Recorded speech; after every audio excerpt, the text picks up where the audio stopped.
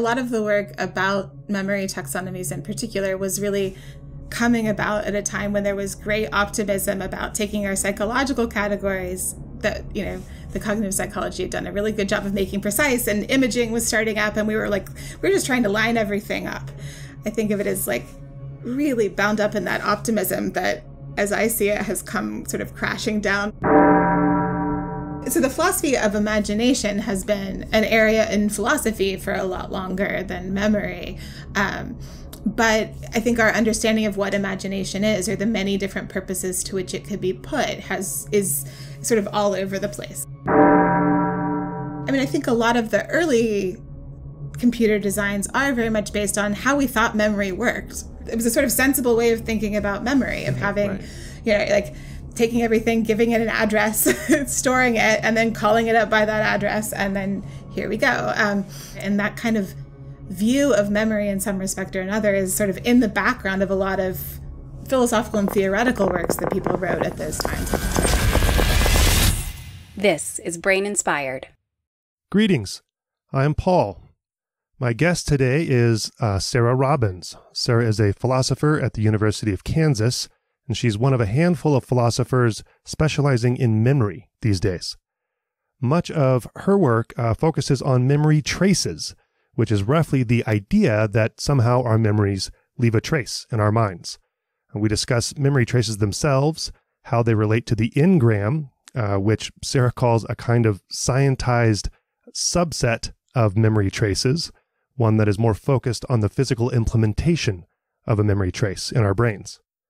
We also discuss how memory traces may cross-cut the categories of memory in our current, more or less accepted taxonomy of memory, which divides kinds of memory, like episodic memory, implicit memory, semantic memory, declarative and non-declarative memory, and so on.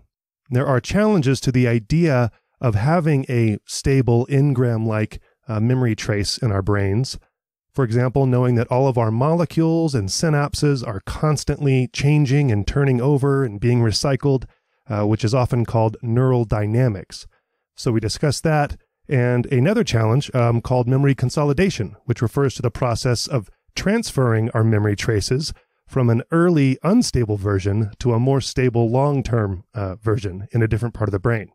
If you're into neuroscience, you've probably heard of the recent technology called optogenetics, which allows neuroscientists to use light to precisely activate and record a defined population of neurons. And we talk about how that tool has affected how we think about memory. There's an ongoing debate as well in neuroscience and philosophy and psychology about the distinction between memory and imagination. Are they essentially the same thing? Why or why not? So we discuss that. We also talk about whether memory's function is future-oriented or not, and whether we want to build AI with our kind of often faulty memory, or if it should have perfect memory. So this episode is kind of a tour of many of the current issues in the philosophy of memory, many of which Sarah writes about. By the way, apologies if you're watching. Her video gets slightly grainy for a couple prolonged stretches, so I hope that's not too distracting. I link to a handful of Sarah's work if you want to dive deeper from what you hear on this episode. Go to braininspired.co/podcast/157. If you want full episodes of Brain Inspired and to join our Discord community, or just to show your appreciation, support it on Patreon for super cheap. Thank you to my current Patreon supporters. You can go to braininspired.co to learn more about that. All right, here's Sarah. I didn't know that the philosophy of memory was like a thing, and until I came across your chapter and then started diving in more. I mean, there's a philosophy of everything these days, isn't there? Yeah, I think philosophy of memory is sort of proof of concept of that idea. So it wasn't a thing that long ago. So I, in a lot of ways, share your surprise and fascination, pleasantly at least. It was a decade ago that I was finishing my dissertation. And at that point, it would have been presumptuous to say that there was a philosophy of memory. There were a few of us starting to do more of that sort of thing. And of course, philosophers have always talked about memory here and there. But in terms of it being an area of philosophy that people outside of doing that work would recognize as a topic. It just really wasn't the case. So it's been a very active decade moving in that direction. Okay, so I want to ask you this before we move on. I just had the thought, how philosophers talk about making moves, and then I made that move and I'm making this move. Where did that come from? Like, what is the deal with making a move?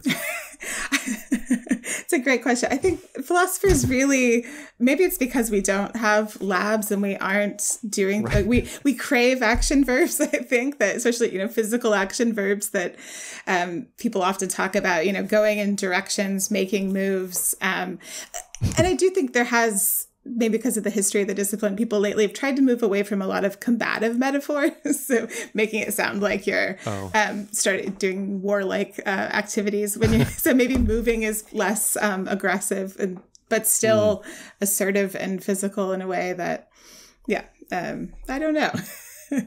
You don't know where it came from though? Like, how old is it? I don't even know, how I would look that up even. Yeah, it's a great question because I think it's mostly, I don't know that you see it so much in the writing, but you certainly see it in the way that people talk and engage with each other. Right. And yeah, it's Descartes wasn't making moves, was he? Well, he certainly was, but I don't know that he would have called it that. Okay. Yeah, I'm good. I'll ask around. I think that's so in the water that we swim in that I actually have never really thought about where that came from. So. Yeah, because I don't know if I just came across the phrase the other day or what, but it's so vague and like I don't actually really know what it means. It's not a very technical term. So anyway. Yeah.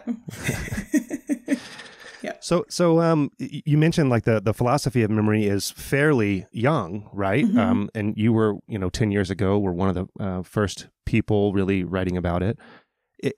Where is it now? Is it combative in amongst philosophers? Is everyone nice to each other? What is the state of the philosophy of memory?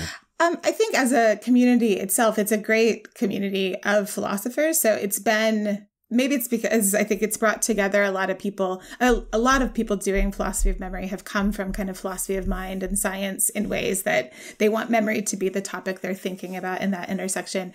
But there's people that have also come from other areas like epistemology and the history of philosophy and other places. So I think maybe they've always felt like outsiders because they were talking about a topic. So it's like we've created a community of people who everyone else was like, why do you care about this? And now we're all hanging out together, caring about the same stuff. So in those ways, it's been it's a very supportive community. And I think because, it's newer and those of us who have been involved in starting it are just happy that it exists.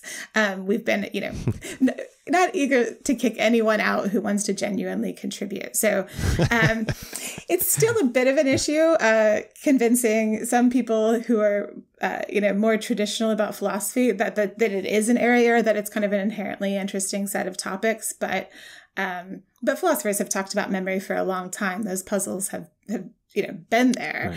Right. It's just kind of giving them a more proper focus. And how did you come on to be interested in memory and the philosophy thereof? Yeah, for me, it was always interesting, but there wasn't a literature. It was really actually my advisor in grad school, Carl Craver, who's a philosopher of neuroscience. I was at that stage of dissertation writing where you're very much spinning your wheels, at least in philosophy, that kind of how you're trying to put together this big project. And I really wanted to talk about different levels of explanation between psychology and philosophy and neuroscience. I had these, and it was I can see now from the other side of it, it was just way too big of a project. And it was just out of control. And he was like, well, why don't you just answer this question about, let's just focus it a little bit. Like, take a memory trace. Is that a personal or a subpersonal phenomenon? So that was the kind of way I was framing things in terms of that distinction between levels. And he was like, go and answer that question. And he was leaving, as I remember it, he was leaving for like a semester in Germany or something. And when he came back, I was like, well, I was supposed to be finishing an entire draft of the dissertation while he was gone. And I was like, well, good news, bad news. Like, I didn't finish the whole thing. I'm only done with chapter 1, the one about the memory trace thing, but now it's like 100 pages long. And he was like, I think actually you just changed your dissertation. I think you're writing about that. Wow. So that was sort of, kind of getting into like realizing like, oh, there's things to say here. And, there's a lot of memory psychology I was at WashU in St. Louis.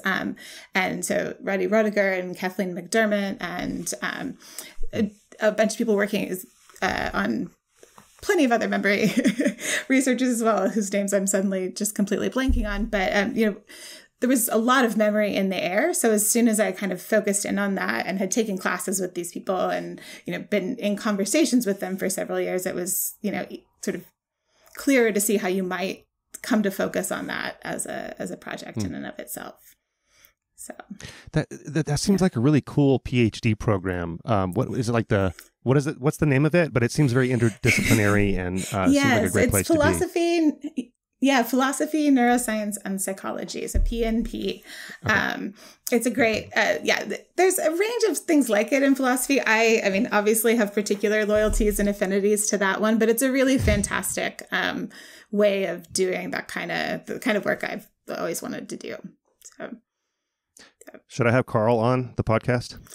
You should. He is good luck getting him to sit still for an hour, but he's fantastic. Yeah. Yeah. Okay.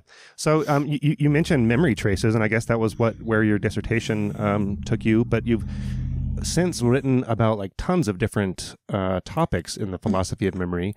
So, and I could ask about any one, but I'm curious what you're excited about right now. Is there a specific thing that you're working on that you're thinking about all the time that maybe we could start with that? Yeah. So I'm writing a book about memory traces at the moment. That's what I'm sort of in the throes of working and writing about. And in some ways, connections between that and some of the work that you've talked with people on here previously about the concept of the Engram and what sort of contemporary research about that, sort of how those two things relate to one another. You prefer saying memory traces to Engram, right? I do overall, but I think some of that, I think they're very related notions. I think they do get used interchangeably. There's reasons to keep them separate for commitments that might come on the Engram side, that you could have a trace view without having that Engram, some of the commitments that an Engram brings along with that. What can you spell that out for me a little bit? I thought they were equivalent. Yeah. So so certainly the memory trace idea is an older idea, right? So it's, you find versions of appeals to things, to memory traces in Aristotle. You find rejections of it and other views of those kinds of times, and appeals to it kind of throughout the history of, philosophy, but when philosophy was, where the distinction between philosophy and psychology and the kind of natural philosophy of the world wouldn't have been distinguished. So it's certainly, I think of it as something that people have long talked about when they've talked about memory, but it's never been very precise. I think for an idea that's had so much staying power, no one sat down and said, here's kind of like it's the essence of what it is. So it's part of why I'm trying to write a book. It's to put something out there, like, here's what I think, we should say it is. And I think without that, the Engram is a kind of way of making that idea much more concrete. And so, of course, you might think of it as a kind of proper subset of that memory trace idea that commits you to the idea that it's a physical brain mechanism. Maybe it's about carrying certain kinds of information. So, right, you could have been a philosopher of a different era and thought that minds and bodies were distinct in some kind of way. Maybe you would have thought about the memory trace in a way that wasn't necessarily in the brain or wasn't even necessarily a kind of physical thing. Okay. So it's more, the Engram is more the implementation of the memory trace, like a physical implementation. Okay. Yeah, it's kind of I've said sometimes, and I think is still what I think, that it's a kind of scientized version of a memory trace. It's kind of that concept taken into that, into the kind of contemporary space of neuroscience and biology. How's the book coming along? When is it going to be available? In some sense, I've been working on it for a long time. I'm committed to sharing drafts of chapters with some colleagues for like a workshop-y session starting in a couple of months. So that should, so it will be shareable with a trustable small set in a couple months, and then hopefully more people, a broader audience not too long after that. So So 4 or 5 years? No, I'm just yeah, exactly. I mean, I part of me wants to say, like, of course not, but given, the math of how these things work, maybe that's true. Yeah. Well, let's talk about memory traces, because it's, like you sort of alluded to, a trace is kind of a vague notion or term also. And I guess that's why Engram scientized it, as you say. Mm-hmm. So what are some alternatives to the idea of a memory trace, like how memory could work? Mm-hmm. Yeah, I mean, so I think part of the trick in answering that question is first thinking a little bit more about what a memory trace is. Because I think without... Yeah. One of the things I find kind of frustrating in that kind of dialectic to begin with is that the kind of thing you hear people frequently say nowadays in philosophy, but also in psychology and neuroscience is like, well, we know that memory is not a perfect recording of one's experience. Or they might start by saying, like, we know that memories are not perfectly archived in a library in the mind or something like that. And so you get a kind of straw man as a philosopher, kind of straw person articulation of what the idea is, a very caricature of the idea. Like, of course, there's not literal pictures stored in one's head of past experiences. So clearly that view doesn't work. But then what the alternative is not always well specified. So one first thing is to say, there might be some ways of articulating what this commitment is that are somewhat less cartoonish than thinking that it's an argument for a video recording or a perfect image in one's head. And so that's sort of part of the goal, is to give a more substantive idea of what that idea might be. And also for philosophers who've written about these kinds of things, you either get the people who say this sort of archived recording idea is misleading. Or you get people who say well, sure, I still feel, of course there are still traces, but they're distributed. They're not local. Or they say, of course there's still traces, but they don't have content to them. Or of course there's traces, but they're dispositional, they're not explicitly represented or something. And those are all interesting alternatives, but they're really different from one another. And you might think are there some features that if you got rid of them, it just wouldn't be a trace anymore? I think it's interesting to sort of have an idea of what the kind of concept is, such that we sort of know when you've moved beyond it or not. So, I have a kind of collection of different things philosophers have said. And so it seems like you could have a trace view, but it could be radically, very, very different from something that is also a trace view in terms of which things it supports or doesn't. So what's your trace view? Yeah. Yeah, so as I think about it, I think the most profitable way of thinking about it is that traces are the kinds of things that it's an entity that's the explanatory role that it plays, the function of them, why we think that they exist, why we go looking for them, is that we think is in order to explain how we retain specific events or particular past experiences, that the trace is really there to explain a particular kind of retention, right? The way when I remember, some very specific occurrence, or something that's only happened one time. So it's about a way of retaining information that might exist alongside keeping track of general tendencies and trends and broader bits of information. But it's about that kind of a commitment. So if that's the right way to think about it, then non-trace views are views that try to explain the entirety of memory or the entirety of cognition without thinking you're going to have those discrete, whether you want to think that they're representations or not, but discrete mental brain states that hold individual events. But a trace is not confined to episodic memory, right? I mean, it can be implicit memory, non-declarative, or what is the reach of a trace in the ontology of taxonomy of memory? It's a great question. I mean, so the taxonomy you had sent me that you might ask about taxonomies of memory, and I think that they're kind of a mess in that way. And so I think that I think of the idea of specific events or specific, individuable experiences or, pieces of information learning or something like that as being the kinds of things that could serve traces, and that might cross-cut classification. So, you might have, depending on how richly you define episodic memory, there are lots of things that we do or encounter only one time that don't meet that criteria because they don't have the kind of phenomenological, the kind of mental time travel aspects to them. I mean, if you're me, I have like, I think 8 or 9 memories that meet that more elaborate requirement that Tulving wants. But a lot of memories are, the information I only acquired, it was just one time that thing happened, or one time where I heard that. And like, I've forgotten a lot of the details, but I remember that thing and that's where I learned it or something like that. And so that could hold true for some forms of implicit memory as well, some kinds of associations. So that kind of, discrete one-shot learning episodes. So it's a way of saying that's where the notion has its most proper use, is in thinking about retaining information in that way. So episodes would certainly be a central feature of it, but maybe not in the rich sense that how we've thought about episodic memories. But so you think that that our taxonomy of memory is a hot mess? I do think that's a technical term, hot mess. And yes, it is very much it's a hot mess. I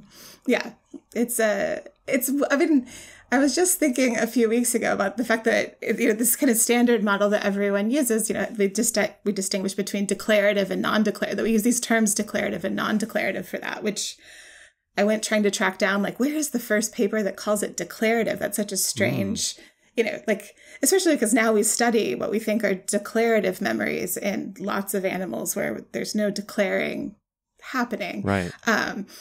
And it does look like it's maybe the kind of holdover of the early cognitive revolution days in psychology, and a lot of list and word learning paradigms is where people first start talking about it. I don't know that I haven't found anything where I could say, oh, that's the first use, but that's where you start seeing it in papers on. Yeah. And it does have this kind of behaviorist tinge of, like, if you're thinking about the memories, but in terms of like the expression that you see, where you see them. And kind of how, episodic memory has been thought about over time is complicated. And the whole implicit side of the story is just, everything that's over there. Those things are just sort of thrown over there and ignored, I think, by a lot of people doing memory work. And What do we need, though? Do we need more categories? Do we need a finer grained taxonomy? Or do we need to lessen the individuality of the categories because there's blurry lines between them? Do you know what we need? Yeah, it's a great question. I feel like half of the work, or a lot of the work about memory taxonomies in particular, was really coming about at a time when there was great optimism about taking our psychological categories that, the cognitive psychology had done a really good job of making precise, and imaging was starting up, and we're just trying to line everything up, right? And so the kind of memory systems view, and let's find the neurocognitive systems that support that. I think of it as like really bound up in that optimism that, as I see it, has come sort of crashing down more broadly. All of the kind of worries about cognitive ontology and the ways that there might be, massive neural reuse across systems and how we think about those functions. I think there's that worry kind of in the background of that sort of project.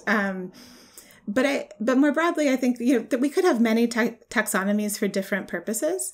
So we could have one that says, let's pay attention to the brain regions that are most centrally involved, or the kind of, and that might give us one way of saying, like, well, these are, maybe all of these are a similar kind of operation, even if they're not, but they're on massively different kinds of content, right? Or, okay, maybe there's ones that, have content features in common, or maybe there's ones that come from particular species or others. But the current way of sorting things out does leave out a lot of things, right? It leaves out there aren't obvious places in which to put lots of kinds of memory that from everyday life seem like they're important. Like, and I'm going to say this, and then I'm going to find out there's a whole literature in one of these areas I just don't know about. But, always. Right. Like memory for, like, the sort of standard story about episodic memory is memory of episodes, and then semantic memory is understood as like memory for facts or kind of generalizations. But it's not clear that has a way of understanding, like, the way that we have memories for, like, people and places and things that we know well, that I might have, like a sort of memory of that person, which is over time just, I've abstracted from all individual. Maybe of course I remember some experiences, but I also just remember. I remember my first car, right? Like maybe I don't remember any particular experiences about where I drove it. Or, I can think about that, right, as a thing in particular, separate from all that stuff. And like, well, where does that fit in the taxonomy? And that's just sort of one example of the moment. But yeah, lots of those kinds of things don't have neat spaces to go. But you might think when you're asking people about their memories, those are the kinds of things people go to rather centrally. So yeah, we don't know. There could be other. Yeah. It doesn't fit cleanly in the in the taxonomy. It's like it's an abstraction. It's kind of semantic, but with the car example, because it is factual, but it's also autobiographical. Yeah, I'd have to think about that more. Yeah, and it's got all this. It's got imagery. It's got it's got all this stuff to it. But yeah. Like zooming out though, like you were talking about the worry about cognitive ontologies. What's your view on that? Or how have your thoughts been shaped over time regarding the neuroscience to psychology divide or connection or lack thereof? Yeah. I guess I've always been a little hesitant about some of the connections. I mean, this comes up in some of my work more directly, but I mean, I do think there are questions about levels of explanation, sort of how they fit onto and map to one another. So when I was in graduate school and taking, WashU had a standard kind of methods in fMRI course that all the grad students that were in the kind of psych neurospace took, and the students in my program took as well. And it was a team taught course by, the whole slew of people at WashU who did the different stages and phases of all the things that go into fMRI, which was absolutely fascinating to do. And there was, and that was a good place to be doing it, a lot of optimism about this kind of like, we've got these really well defined kind of cognitive phenomena and effects and functions, and we're getting better and better at the kind of task design to do in a scanner with the right kinds of analyses, and we're lining these things up. And I remember even at the time being a little frustrated and thinking like, well, suppose my psychological theory says that these are two distinct processes, and you come back to me and you tell me it happens in one brain area. That doesn't obviously tell me that that's wrong, right? It might tell me that brain area is doing two functions, right? It might, that it's doing two things, or, and the reverse could be true. You could have one function and I could find out it's in 3 or 4 locations that it's happening. That, like, of course, there are ways that these things constrain each other, but in terms of like which direction the inference goes, like, are we using what we know about these functions to figure out what the brain is doing? Are we using it as like a referendum on psychology? I was sort of worried about those questions from the beginning, and my colleagues who were, my grad student friends who were in psychology and neuroscience would often roll their eyes like, the philosopher is always making this so complicated. But I mean, they took me seriously, but that wasn't their concern. And I feel like the field more generally, from the scientist point of view, for their own reasons and motivations, obviously, is kind of in a similar space now. Those worries were more peripheral 10 or 15 years ago than they are now. And I don't know that I have, well worked out like views about how it's going to go. I worry about I worry about what a bottom up ontology looks like. I think some people have been, like, let the brain tell its own story about what the categories are. Like, I think that might end up being one way to do it, but our ways of examining that have always been guided by what we think the functions are that we're looking for and how we understand those phenomena. So I'm not sure we'd even know how to interpret that were we to get it. And we have to use words eventually anyway. So exactly. Yeah. Yeah. So you were talking about, the same brain area maybe having two different functions, and you've written about imagination versus memory because people have an account. So I want to come back to that, but I'm jumping the gun a little bit because I want to talk about traces a little bit more because you focus so much of that in your work. Is optogenetics a revolution in the idea of studying traces? I think that it is. I mean, that's the only, as someone, I took the classes I had to take in doing the kind of neurobiology, cell biology stuff, but that was never my focus. I was much more interested in the psychology and the cognitive neuroscience side of things. And, so the mere fact that I've learned a lot about, now write about optogenetics is in its own way a kind of testimony to me of like, okay, I started reading these papers and thought like, I have to go learn this stuff. I have to, because it's changing, I think, lots of things about how we think about those things. So I'm very excited about it in general as a research program, but also as kind of a stage of asking questions about memory. How has it affected the philosophy of memory? I mean, has it settled questions? Is it opening up new cans of worms? Yeah, I mean, so for the philosophy of memory, as we were talking about earlier, is a pretty new area. And unlike other parts of these sort of ways we think about the mind that philosophy has been talking about for a while, those have been, other areas have been more hooked up to the science for a while now. There's been a lot of work at the intersection of philosophy and psychology and neuroscience.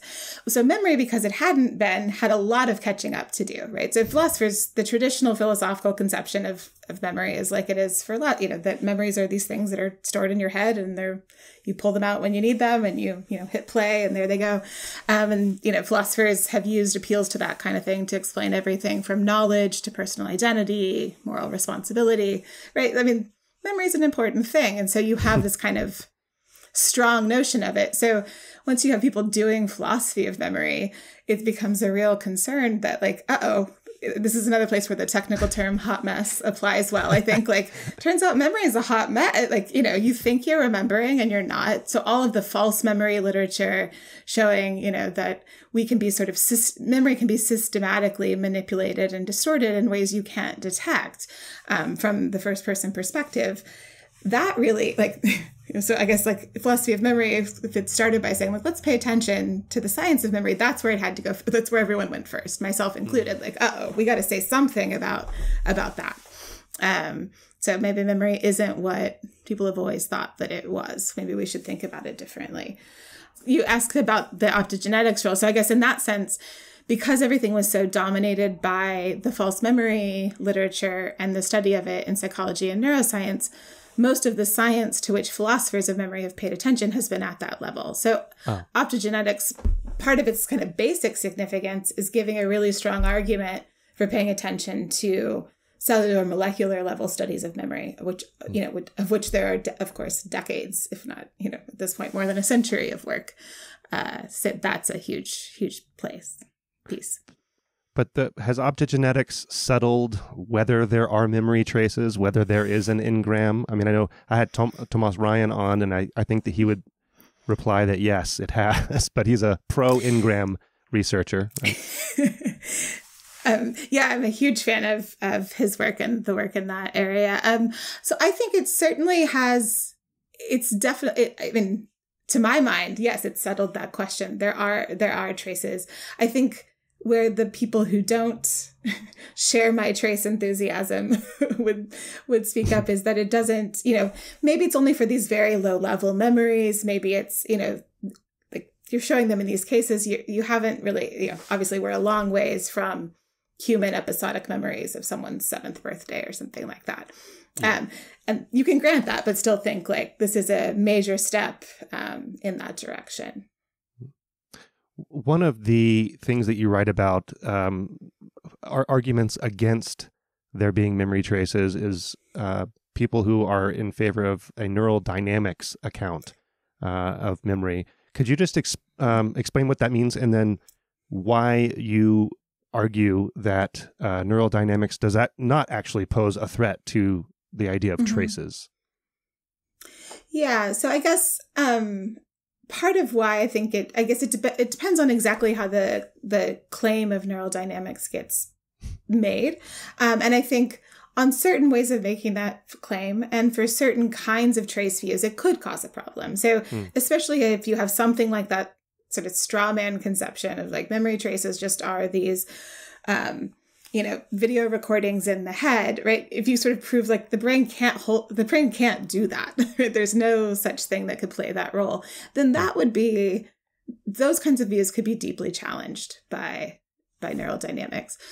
But more broadly, from another side, like I think it's important to articulate exactly what the worry is about what neural dynamics is for memory, because finding out and paying attention to all of the dynamical features of neural activity doesn't change the fact that it feels very similar to the like two psychological processes, one brain region kind of worry, right? Like lots of things we do might be deeply dynamic, and yet right, at the experience level, it doesn't feel that way, right? So the brain is massively dynamic, and maybe even perception too is a hot mess, but it feels to me like I'm looking at a constant world in front of me. Right? I'm going to see how many times I can use that. I love it. Yeah, before we're done. Right. But so like, it doesn't, the dynamicity of the brain isn't like things can still be stable and feel stable and have a constancy to them in the midst of that at a separate level. So it's, I think that is a kind of background thing also to keep in mind.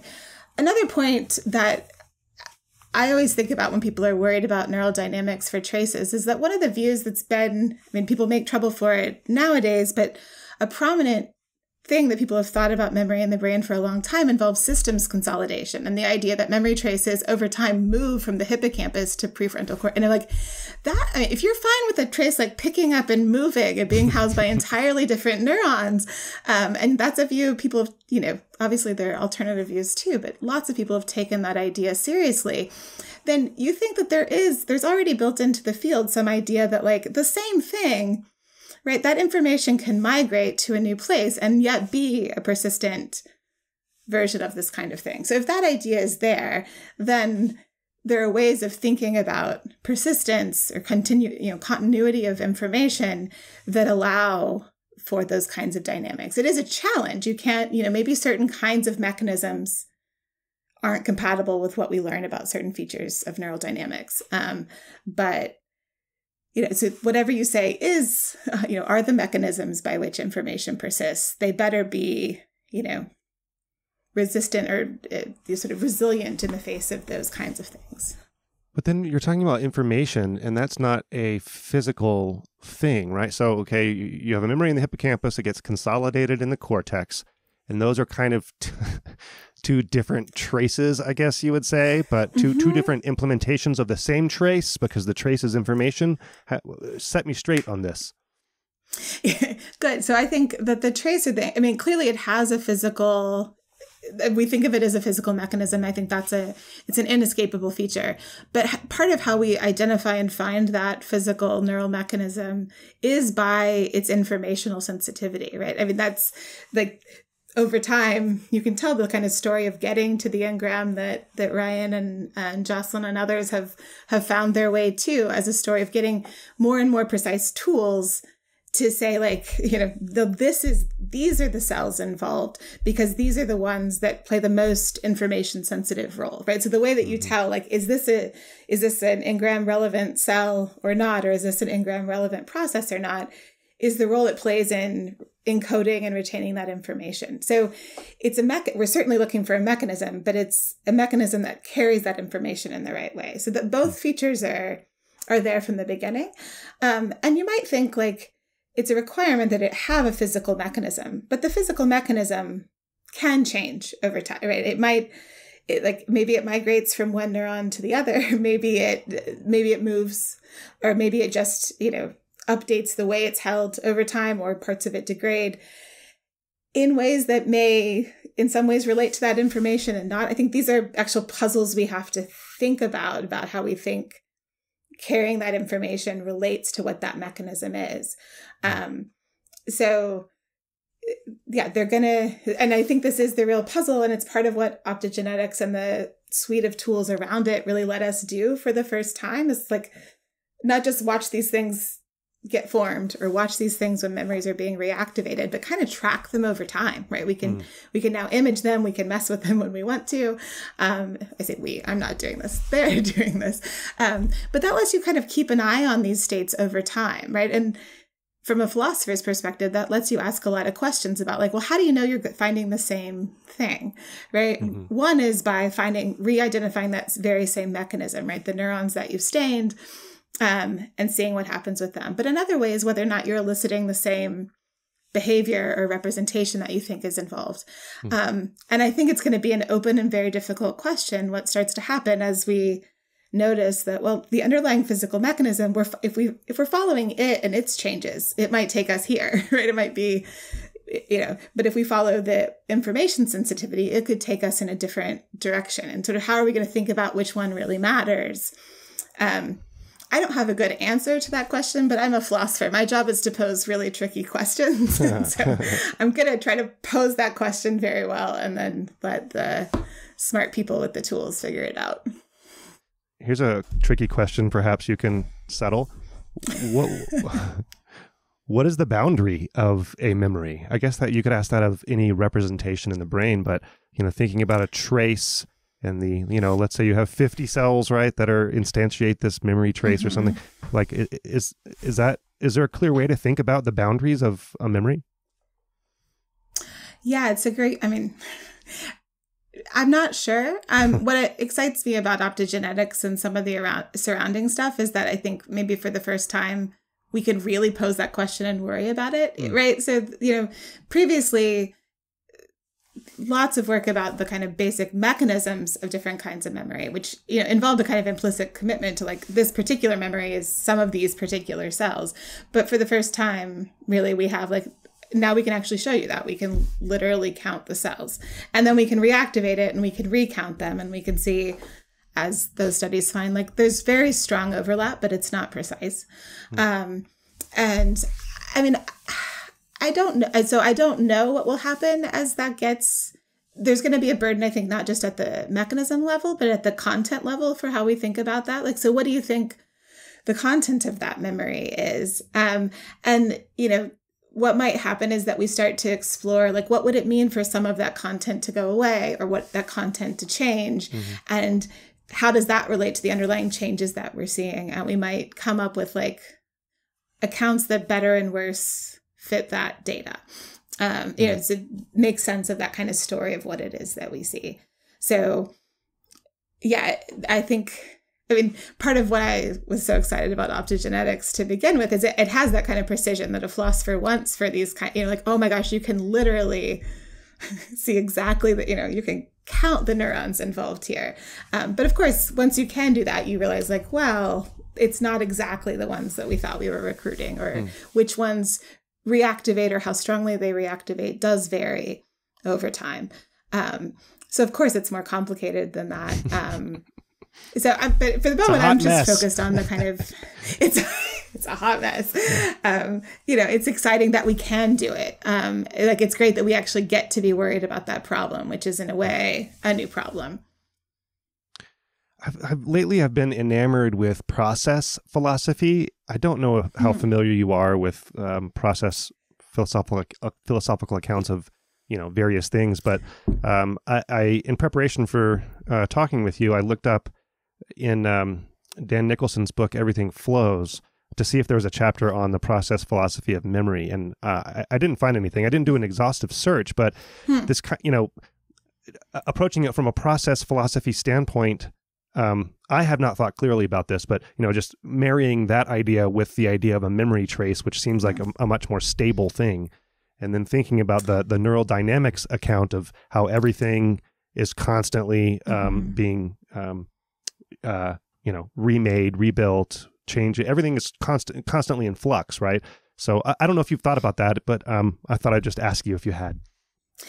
Yeah, so I don't know the process stuff I don't know it well enough to say much of anything, except that I think for a lot of these kind of radical shifting views about cognition and the mind, it feels like memory is often a sticking point. So I know for like a lot of predictive processing views or a lot of kind of massive simulation style views, a lot of views that are, which, yeah, again, I don't know the processing stuff as well, but a lot of them come from offloading things onto the environment or operating from very strong kind of general rules you can use kind of in across a wide range of things. And memory, it is a kind of sticking point for a lot of these things because it's offline, it's more static or constant. Sort of why and when it pops out, what good it's doing us sometimes, all of that is less clear. And so it is, it feels like if I wanted to spend my time just picking on other people and other views, I could spend I could spend time just making trouble for like putting memory into some of those frameworks. Maybe we can switch gears and talk about the relationship between memory and imagination. I don't know if it's Daniel Schachter who started this constructionist view of memory and kind of equating it with imagination. And I know that you've participated in some debates on this and you've written about it. So are memory and imagination the same thing? And what the hell is imagination anyway? Great question. So no, and then great question. And I'll find a way to use hot mess again by saying that, I think, so the philosophy of imagination has been an area in philosophy for a lot longer than memory.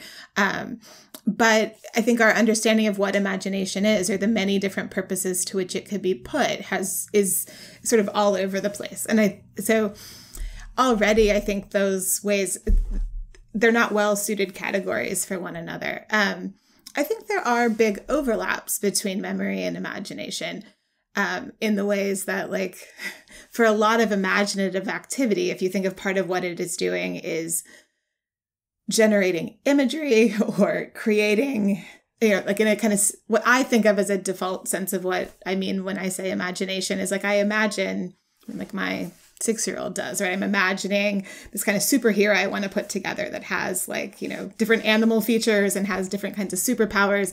And it's something I've never seen before, but it's built out of elements that I've derived from experience in lots of different ways, right? That's part of what, and if on that kind of view, which I think is my sort of, background view that I come in with, like, well, memory and imagination are related because memory is like the raw content that imagination uses. It's kind of using the things, like I take what I remember about like what different animals can do and look like, but I put it together in ways I've never seen to create a, mythical superhero of some kind. Yeah, this is so. I guess part of the debate here is that, at least in fMRI, it seems that memory and imagination are constituted by highly overlapping brain areas, at least as measured by oxygenation levels in the brain, which right. is not necessarily like, even if you had the exact same area, the resolution with which you can measure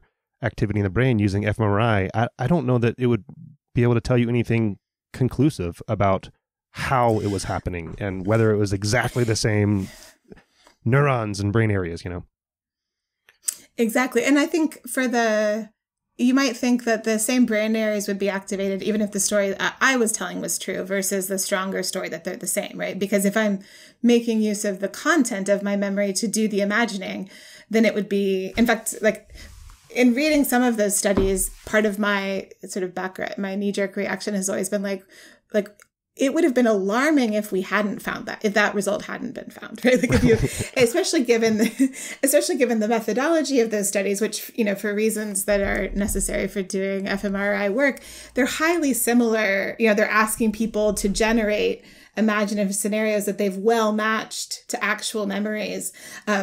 That's going to, even if these two capacities are more separated, that's going to push them as close together as possible. So I have some skepticism about how much you can infer on the basis of those studies, but also the kind of broader background motivation for those studies. So I think what's led people to articulate this view of this close relationship between memory and imagination is in part because of this perceived need to give a different account of what memory is because of all of the false memory work. So that has made people really concerned, like, well, the function of memory can't be for remembering because, if it were, I wouldn't be so bad at it. And so what is memory doing? And so finding its overlap with imagination and thinking about it in those ways, I think is thought of as a way to save that project. And for me, I've kind of gotten off the boat sort of long before we get to the actual studies and thinking that that was necessary. I mean, so the constructivist view, which you adhere to, right? In some ways, yeah. Oh, okay. Well, tease that apart for me. So, maybe can you say what the constructivist view is, and then what you agree? You're a philosopher. You're going to be very nitpicky here. So what a hot mess. Yeah. Exactly. I'll clean up the hot mess a little bit. I'll make a move to clean up the hot mess. Move, yes. By saying, like the constructivist, part of the constructivist claim is just that is this idea that memories are constructed at the time of retrieval, right? Or that there's something, part of it is this rejection of an overly simplistic idea of retrieval as just the act of, going and fetching the memory and, hitting play or turning the light on.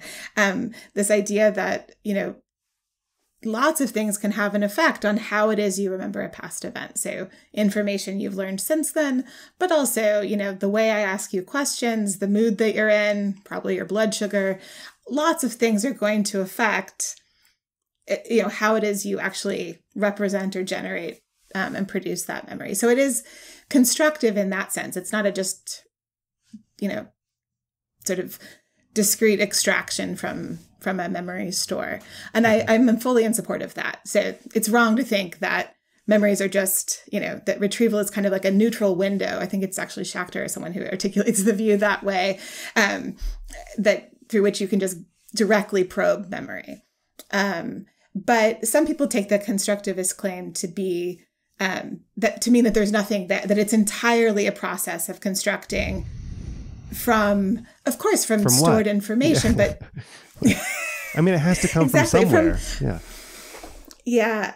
So that's where I think that's part of what is the basis for having this idea about traces as being a particular way of thinking about what information retention is. Because of course, more radical constructivists don't deny that you retain information from your past experiences, but they think that you do it in ways that are highly generalized or schematic, or, they're based on sort of overall patterns of information and the kinds of things that you could learn in a more generalized way rather than keeping track of particular pieces of information.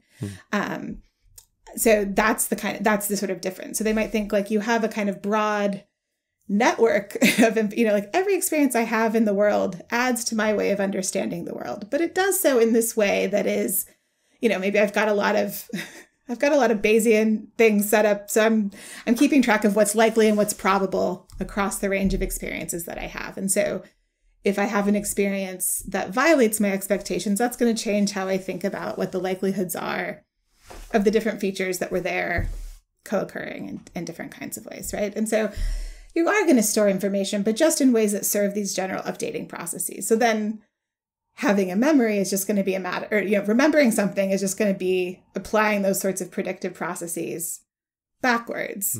And so I build something, not out of nothing, but not on the basis of some stored information about that event. Is it accepted these days that when you retrieve a memory, by the act of retrieving it, whether you're constructing it anew or from, some register, that it necessarily changes the reconstruction account of memory?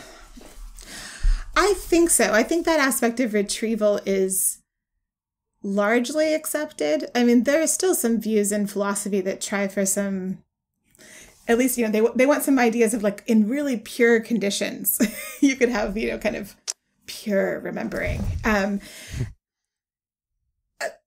So I think you might still get some people who want those kinds of things. But I think as a broader, people are much more sensitive to the ways in which like subsequent information and experience and like what's happening with you now changes the nature of that memory. Yeah. You don't think that memory is for the future. I kind of do. I think that memory, talking about the function of memory, what is it for? How could it not be about your ongoing and future behavior? Yeah, I'm probably going to live to regret letting them punch up the title of that in yeah, what is the title? Memory is not for the future, I believe, is the actual title. Something like that. Yeah. I think it's, yeah. So it's, philosophers need at least 7 people to read the things that they write down. So that's one way to, maybe I'll get 8 out of that. So in some sense, I agreed too. But what I haven't agreed with is the way that kind of claim is built into how people think about how that claim is often understood.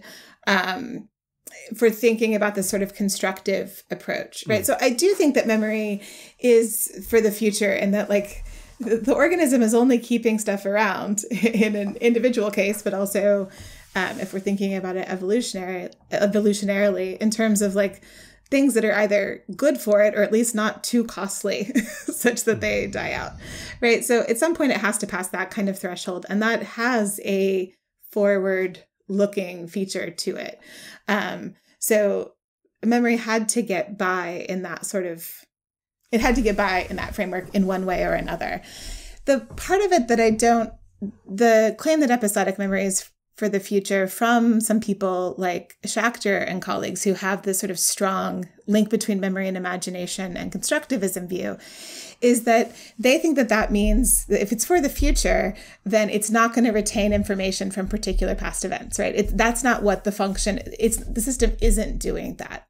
Instead, the system is keeping track of lots of information in these more generalized and schematic ways, and then performing lots of simulations about what's happening now, what could happen tomorrow, and when needed, about what happened yesterday, right? And the sort of thought is like, because it's for the future, it doesn't keep track of particular events. And I think, so I'm perfectly happy with saying it's for the future if that has an influence on how we keep track of information from past events.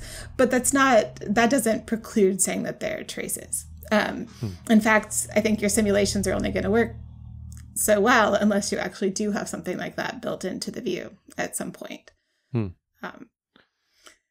If you had, maybe this is not a coherent question, but if you had to give up one personally, would you rather give up your memory or your imagination, since they're not the same thing? Yeah, that's a good. I would definitely rather give up my imagination. I think mine is rather impoverished to begin with, probably. I think I'm one of the, I was always I can't abide a time travel movie. I'm one of those people that I'm noting the inconsistencies.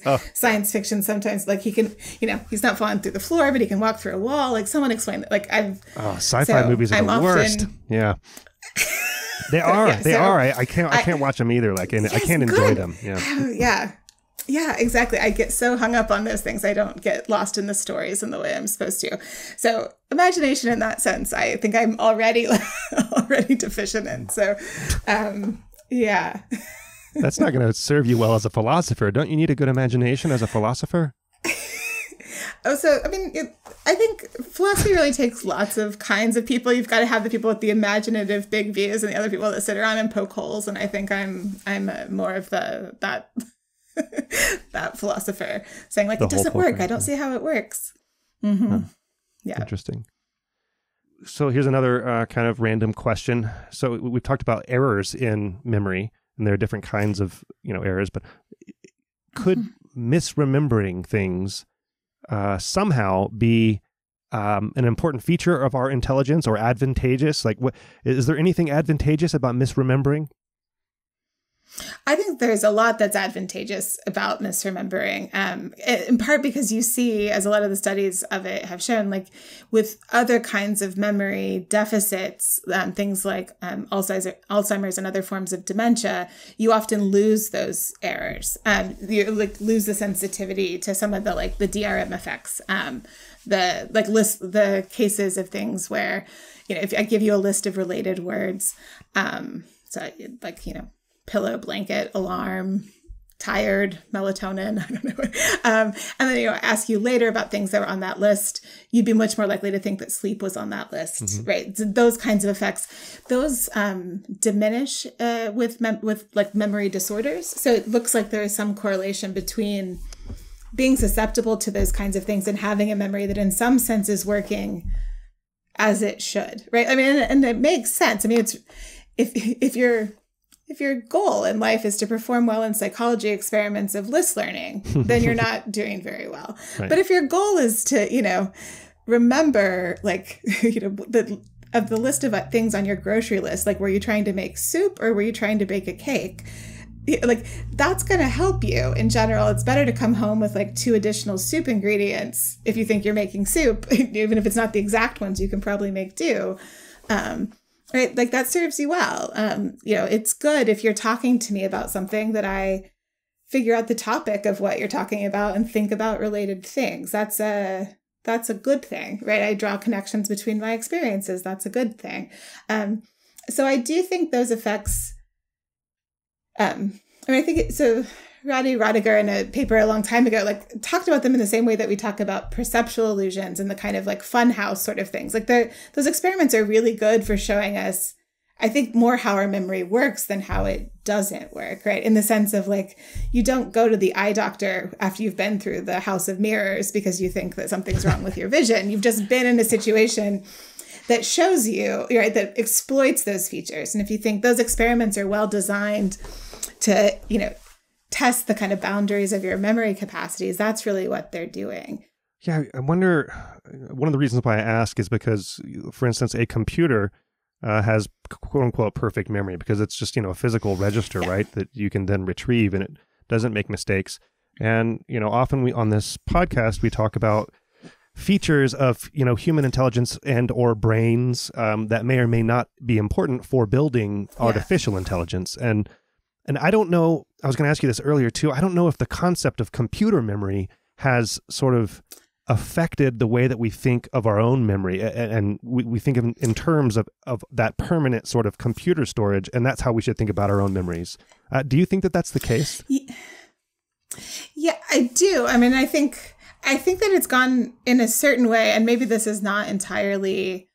Sometimes I feel like I'm a bit of a Luddite about certain computer technology metaphors for memory and cognition. But I mean, I think a lot of the early computer designs are very much based on how we thought memory worked, right? And at the time, it was a sort of sensible way of thinking about memory, of having, like taking everything, giving it an address, storing it, and then calling it up by that address. And then here we go. And so it might have been built by what we thought was a very sensible way of thinking about it. And that kind of view of memory in some respect or another is sort of in the background of a lot of, philosophical and theoretical works that people wrote at those times. And then of course that as a technology and theory, the computer memory stuff has taken off on its, right? Those things have taken off for their own. That's turned out to be incredibly useful.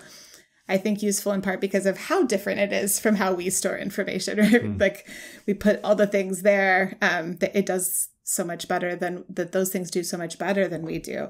And since then, we've learned a lot about human memory that is really hard to square with that model. So, for instance, the list effects that I was talking about a minute ago, the DRM, Diesterdinger-McDermott kind of paradigm where you think you remember the word sleep when you hear the list of related words. Like, that's really hard to understand in the kind of computer model sense, right? Like, if I manage to get to the address, if I manage to get to the memory of that list and extract it, which, it'd be strange that I get wrong what's there in the ways that I do. So those kinds of results are hard to fit into that model. And so it seems like that's one, there's, I think, other disanalogies too, from that perspective. But, parts of that still seem, there's still parts of those models that seem quite right. And that as a Tracy person, it's hard not to give up on. Like, there is kind of built into this idea of, like, you keep track of things, particular pieces of information, and you put them in places. And, like, it's hard for me not to think, that the Is-the-Engram stuff is showing, like, some forms of that are happening at some level for some pieces of, some experiences and information. But the overall organization, I think, has got to be at least a little bit different. Did you just call yourself a Tracy person? I think I did. Yeah. Okay. Someone said to me not that long, someone called it Team Trace not that long ago. And I was like, oh, I like that. I could make shirts. So maybe sure. That's better than Tracy. But so, just kind of perseverating on this idea a little bit. Would we want to build human-like memory in robots? I mean, don't we want perfect memory, artificial agents? Yeah, so I think you would want them to be, you're either going to want what we want out of a lot of our computing systems is that we want them to store massive pieces of information. When I ask for the thing that's at address 104, I mean the thing that's at address 104. I don't mean the thing that's, like I'm going to be very particular about what I want, and it's going to allow me to store massive amounts of stuff. So in that sense, we don't want those capacities.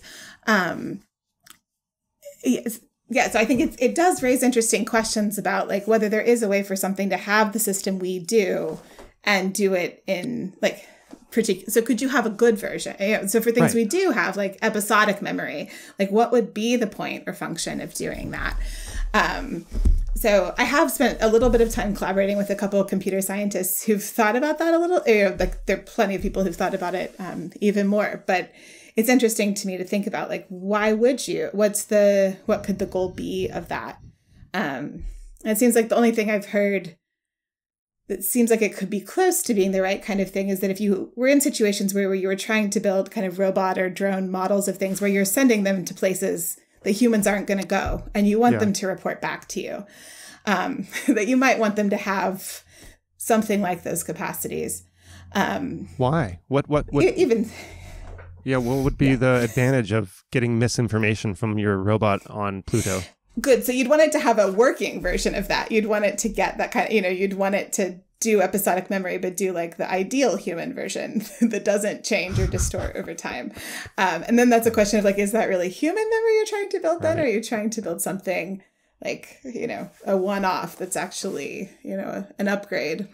Is there any merit to the idea that that is perhaps a way that we are creative by making mistakes and then analyzing the mistakes and somehow, when you join two things that are not alike or whatever, that's one form of creativity. But is creativity related, do you think, at all to misremembering and memory errors? I do think it's related. And I think I think that's one of the early directions that Schechter and some of the people that now think about memory and imagination as being related were trying to go. So there are a couple of papers. I don't know if there's a reason that there's not more, but there are a few papers that show that on certain ways of measuring creativity, you get increased susceptibility to like the DRM effect and other of these false memory effects. Those things are very well correlated to one another. And yes, I mean, it wouldn't surprise me if there is some kind of relationship there that you're sort of putting together lots of different, if that's kind of what you're thinking about, that kind of does require you to sort of take apart whatever memories you have of particular things or be willing to take them apart in certain ways. Is that what confabulation is also? That my mom is the worst confabulator, by the way. And I'm really worried about myself as I age, or how much I'm confabulating, without knowledge of it. Yeah, it's scary. I mean, it's scary how those things work. I mean, I think that's the way we sell ourselves on this is by saying actually, it's just a sign of how creative I am. Yeah. This is just a terrible side effect. But yeah, I think I also think that there are probably individual differences across those kinds of things, and it would maybe make sense that there would be in terms of how much those things happen. So for confabulation, it's so tricky. So I think it can happen in a couple of different ways. I mean, the kinds of ways that confabulation in the more clinical sense, where you have this happening in broader cases of mental disorder or dysfunction, right? Like in schizophrenia or something like that. Mm-hmm. Those might be slightly different, kind of like, there might be ways that you're not doing a good job of thinking about how you generate plausible representations of what you did the other day and weed them out. But for other people, some of it is could be source monitoring kinds of effects. I mean, that's how you get some of the like the Elizabeth Loftus style studies, right? You ask people lots of questions about something, ask them to imagine something. And then over time, right, you think about this event later and you've thought about it so much that it now it has the feeling of a real event. And so you sort of misinterpret it as such. And I think, sometimes people tell you stories. I have one of these confabulation things of my brother and I, when we were little, were on a vacation, like boogie boarding in California. And I have this memory that I used to tell of like getting pulled out on a day when there were the sort of the undercurrent and like getting sucked out and people having to come get me and it being very, very scary. And it turns out it happened to my brother. It took like years. We were little, probably like 6 and 8 at the time or something, maybe slightly younger. And so for years, I thought it happened to me. And it wasn't until, it's not an event my family really talks about for any reason. And I mentioned it and everyone was like, that was not you. But did you see it? Did you see it happen to your brother? Yeah, or I saw it. I saw it. I was right there. I was so worried, especially as the older sibling, for not helping. And I think, my memory theorist justification for that is like, I took it so seriously and I probably freaked out and thought, what if that happened to me? Right. And over time, what stuck around was like a very first person image of what it was like for that to happen.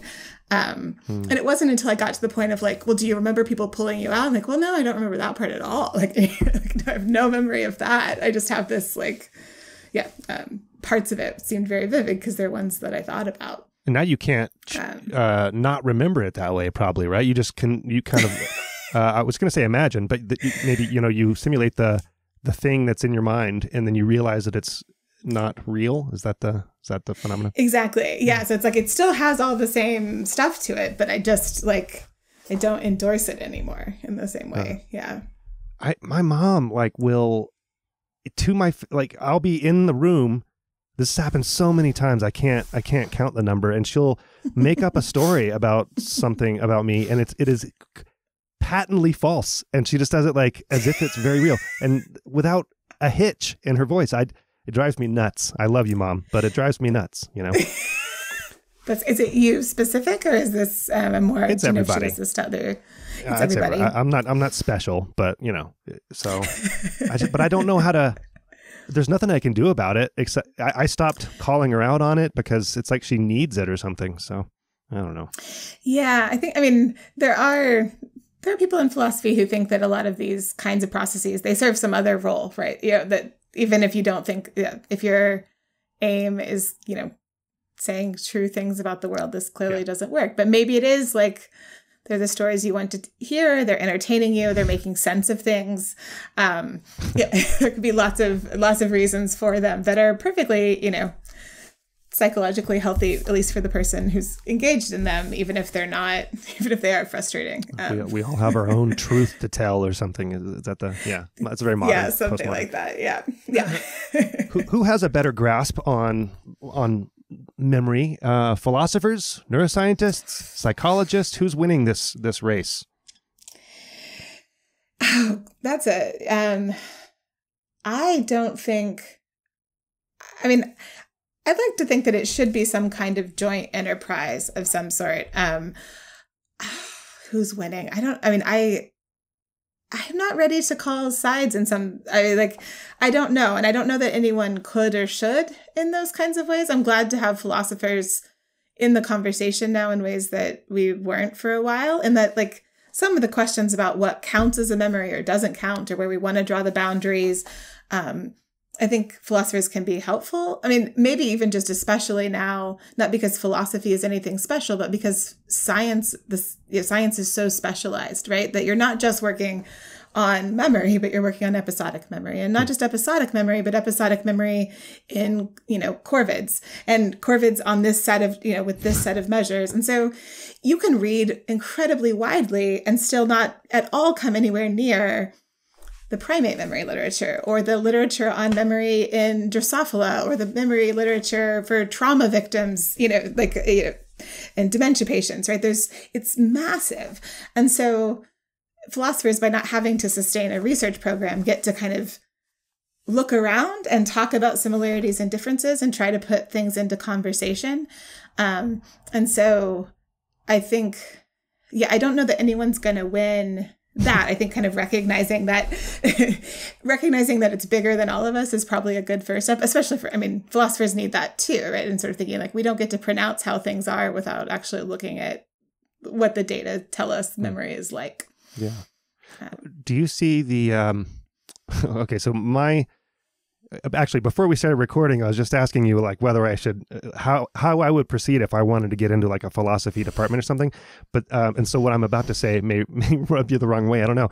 But the way that I see philosophy often is sort of, so you're the type that pokes holes, right? And then you poke one hole and that opens up multiple other places where you can poke holes. And so instead of solving anything, it seems like the questions become more detailed, more nitpicky, and what you want in science and philosophy is to solve problems, right? But it seems like often philosophy opens up more problems. And I'm wondering how you view that trajectory specifically in the philosophy of memory. Yeah, it's a great question. And so I think there are ways of curtailing parts of that question asking process, that, like you can recognize it going in directions that sort of transcend what we're able to measure, or just are limitations we have to take seriously. And that's a lesson I've always taken from doing work alongside scientists at different points. It's like, yeah, sometimes you just have to say like, look, we want a good definition. We want to well define our measures. We want to well define our criteria. But like, once we've done that, we're going to stick to it because that's the only way to actually sustain an investigation. And maybe at the end of that, like, it'd be nice if science weren't structured such that like you end up kind of with a lot of sunk costs into like, well, these are the tools we know, right? And so the retraining or re-exploring, if that were more rewarded, I think would be helpful for everyone. But, it makes sense to stick with the program for at least long enough to see it through, right? At least long enough to see like what happens if this is the way we conceive of that thing. So I think philosophers, it's good for philosophers who do this kind of work to spend enough time with scientists to recognize the different stages and ways in which the poking holes is helpful, and in times at which that actually like is just going to get in the way, and you need to like, maybe phrase that in a different way, or wait until we've actually seen what happens from defining it in this way, as a way of going forward. So I do think that's, that can be, philosophy needs to have that kind of, if the goal really is to answer the question. I mean, I think for some philosophers, the questions are their own, are their own reward. Right. I think there's merit to that though, too. I mean, I think that's part of the fun, right, of philosophy is coming up with a good question. But so then what's your outlook on the philosophy of memory and imagination? You're not going to be out of a career anytime soon, for instance. No. No, I think this is really like it's in some ways very early days. I think the number of topics that philosophers have picked up on in the kind of memory literature, and of course their debates and views, is just very limited relative to the range of phenomena that are out there to talk about. So there's going to be plenty of that.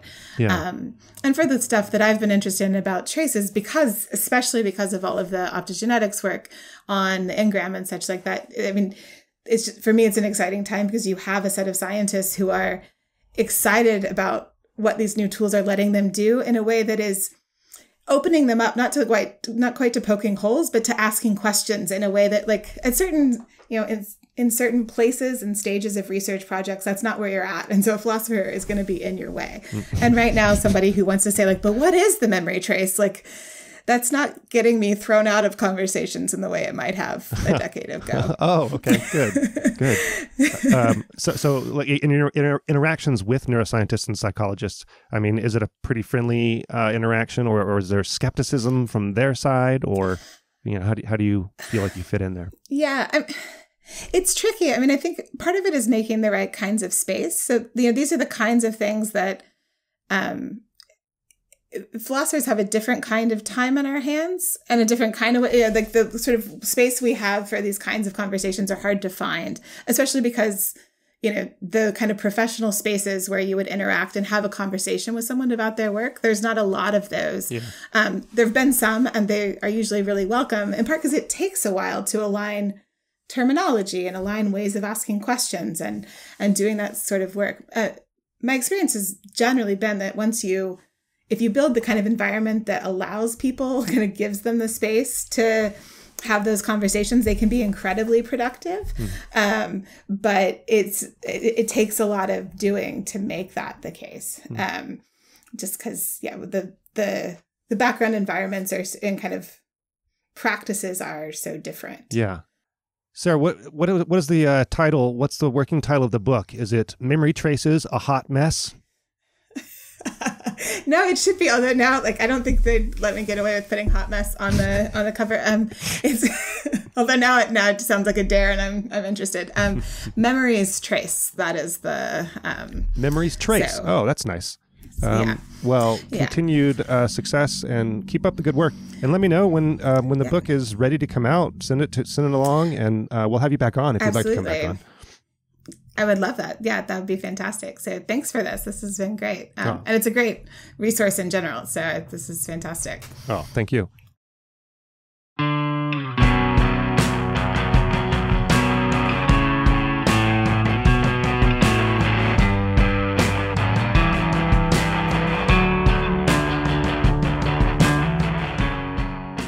I alone produce Brain Inspired.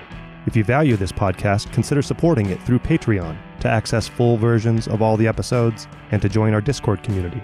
Or if you want to learn more about the intersection of neuroscience and AI, consider signing up for my online course, Neuro AI, The Quest to Explain Intelligence. Go to braininspired.co to learn more. To get in touch with me, email paul@braininspired.co. You're hearing music by The New Year. Find them at thenewyear.net. Thank you for your support. See you next time.